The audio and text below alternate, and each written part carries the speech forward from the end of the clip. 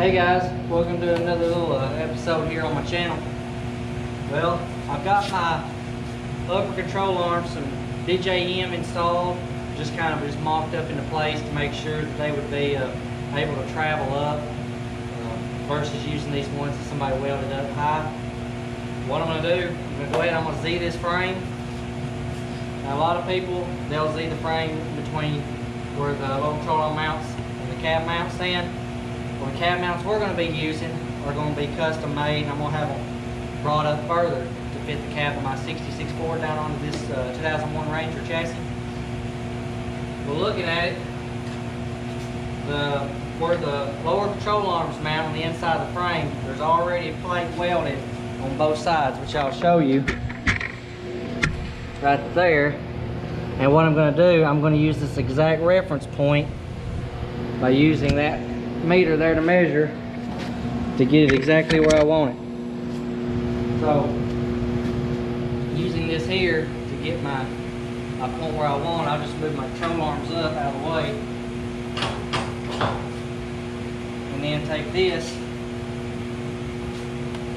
put it on top of the frame, get my exact. Okay. That tells me right there at 30 degrees, that's exactly where I need to make my cuts. So that's easy for me to be able to just easily pull it over here to this side, mark it, guaranteed on both sides it's going to be the same. Even on this side, 30 degrees, it's going to be perfect. So I got my little piece of chalk. And make my mark this side.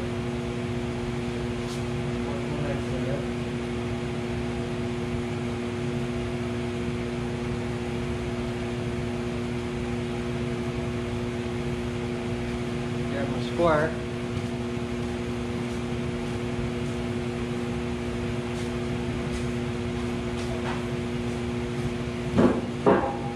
I'm using my square to make sure that it's going to be the same on both sides. So, put it right up there to where I'm going to make my cut. I'm going to mark the top.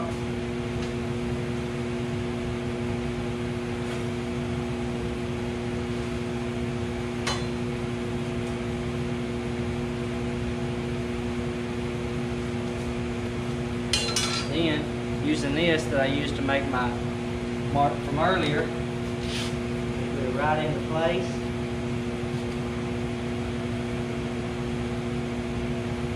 Run my chalk down. That gives me an exact reference point. Exactly where I need to make my cut. I'll do the same over here.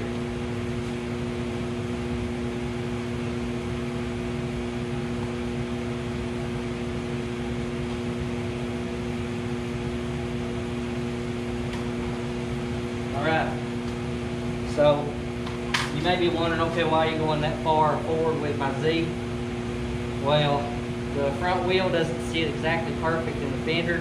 I had to cut my fenders and move the front part back just to fit the wheel a little better, because this chassis is actually a little shorter than a factory 66 wheelbase. So by cutting it this way and moving the center forward, it'll allow the front wheel to move forward enough that it'll bring it right to where my fender needs to be for it to be lined up correctly. Now once you're looking right there, the center, bring it to 3.5, that will allow this to move up exactly 2 inches, which is a pretty good move on bringing it forward. But by bringing it up 2 inches, it should put me exactly where I want to be, or at least that's the plan anyway. So I'm going to go ahead, I'm going to get this thing right here cut, move forward, and then I'll show you some more in the video. Thanks for watching. Alright, I I done some figuring on the point that I was going to do some measuring. After looking at it, it was going to bring my front end up 2 inches. And after checking the fender on my 66, it only needed about 1 inch to be moved forward. So I changed the radius on my Z. So I'm going to go ahead and start cutting that out. And right before I make the last cut, I'll secure everything. I've still got my transmission mount in here, so that'll hold my frame from springing out or springing in. And even if it does spring out a little, we got some clamps we can bring it in. I'm going to go ahead and get that brought in. But to keep people from commenting and saying I need hearing protection, I'm going to go ahead and get some of that on.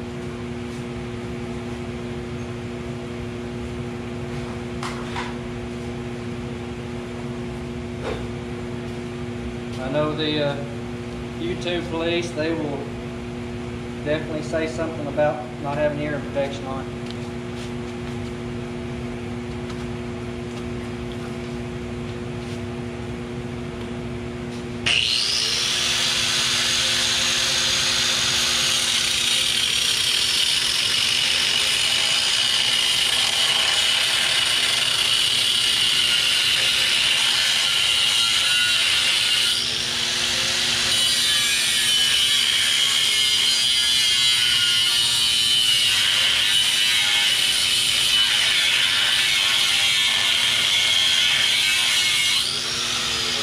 Just to add a note into there, I did already remove the airbags and the air lines that run through the frame.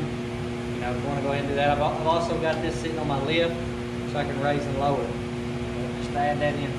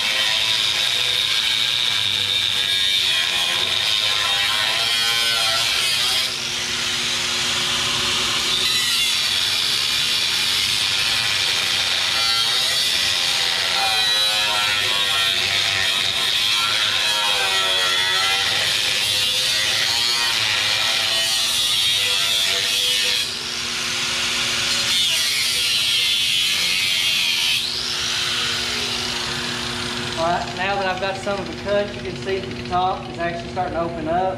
That's because the weight of the front end is kind of teeter-totter. I'm going to get some jack stands put over the front. What's that?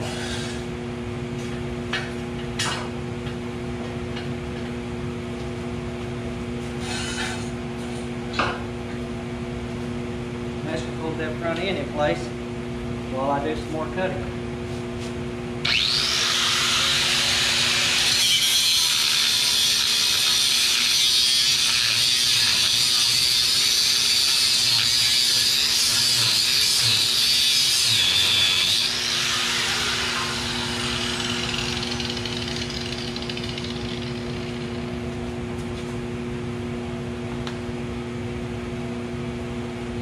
Bottom.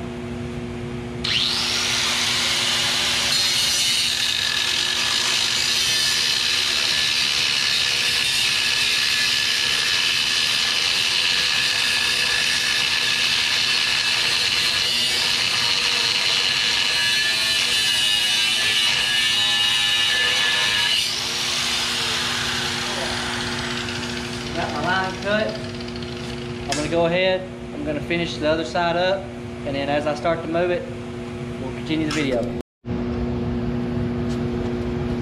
Alright guys, so I got it cut all the way through.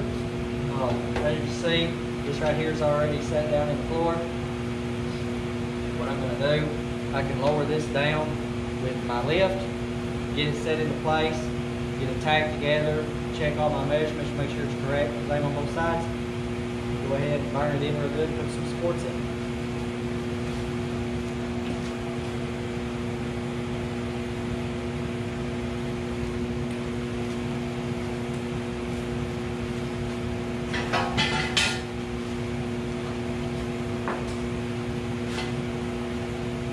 As you can tell,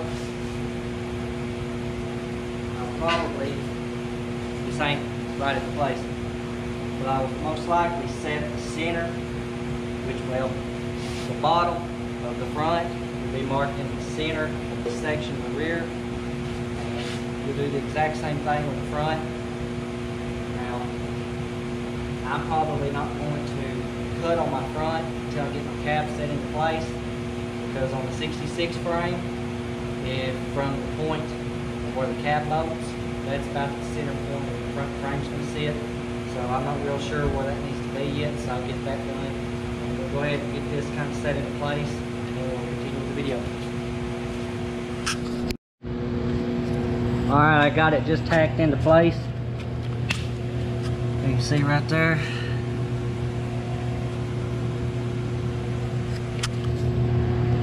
Just tacked in.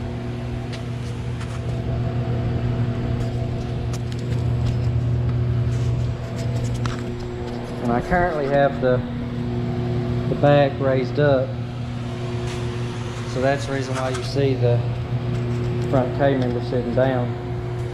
But I'm going to make some brackets to go from right here down and just angle it up and support there, and one right there on the bottom as well. And then clean her all up. I'm going to go ahead and cut the whole back section off right here, because as you can tell, it's kind of, somebody else done it, and it just looks terrible. So I'm going to use that steel right there in the floor. I got some 2x4 and rebuild the whole rear section of the chassis.